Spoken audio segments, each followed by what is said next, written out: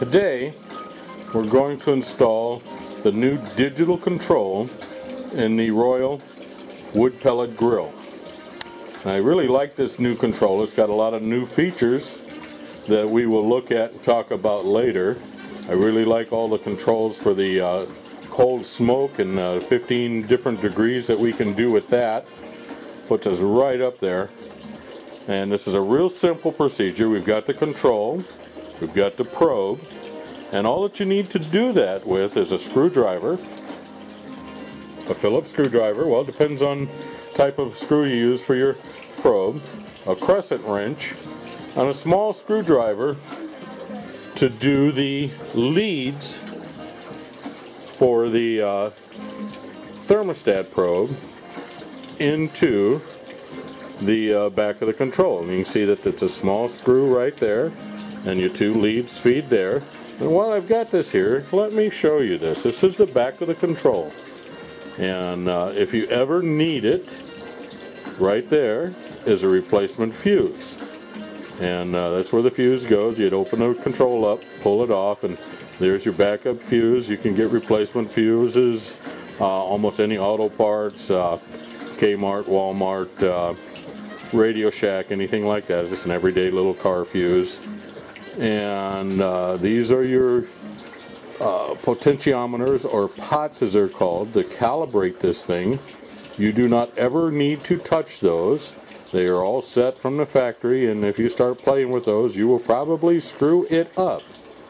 But these two screws here are the ones where we're going to put our wires in for the probe when we install our probe, or digital probe here. Okay, what I've done here is I've taken the wires off the probe, and I've taken them and I've twisted the end of them together here so that as I feed it through the hole, that they will kind of feed together instead of spraying and trying to go in two different directions. Now Patty, my lovely assistant, is feeding the leads from the thermostat probe into the pre-drilled hole. Feeding that down. I'm going to pull it all the way down through and set the base of the thermostat probe into that hole.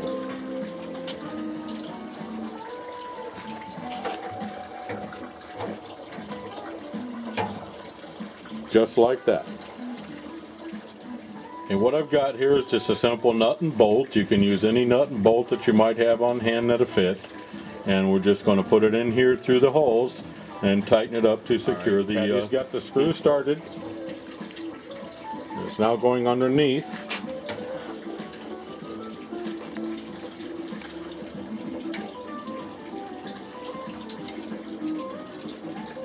Going underneath to do the nut.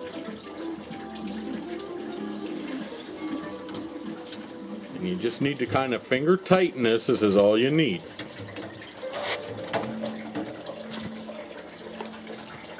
And there it is. Alright, you feed it down to the second hole just underneath the lip there and feed all the slack out of it. So what we've done is we've run the lead down the trough for the drip pan and then through the feed hole between the side of the barbecue and the hopper. And then we'll pull the panel out, the control panel, and replace it with the new digital panel. The next step is to unscrew the control panel, which has two screws. You can use your little crescent wrench. I'm using a nut driver, or should I say Patty is. Before you get started on this process, you make sure you unplug this thing from the wall. You want to cut all AC power off to it. So you gently just feed it out, pull it out for the probe out through the access panel. And the old control is hanging. So now we're going to take the two wires, two leads off the probe, and put them into the back of the circuit board. Now this is very important. I've seen people do this and come back and say that their digital control's not working, that they can't get any temperature readings.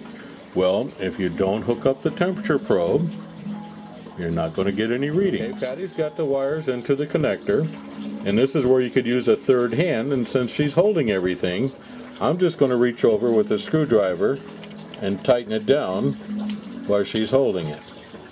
And you don't need to really crank this, you just need to be finger tight.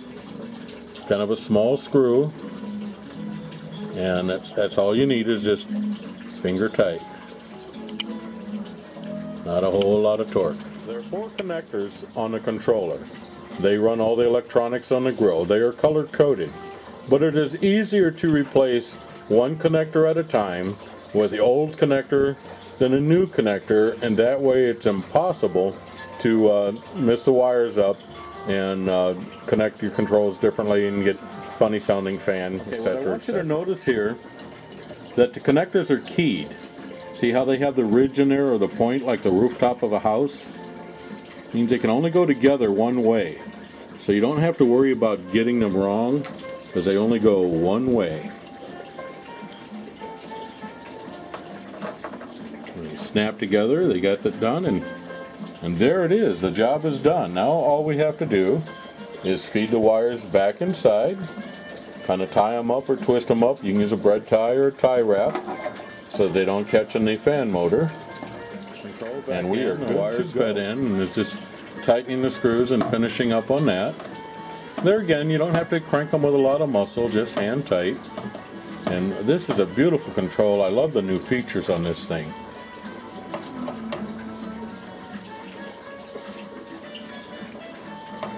It's done. Okay. Quick screwing. What I want you to see here is, you see that control right there that says smoke?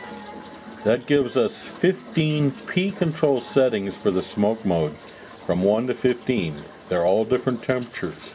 This allows us to now cold smoke, which is a whole nother world of smoking. Can't wait to try it.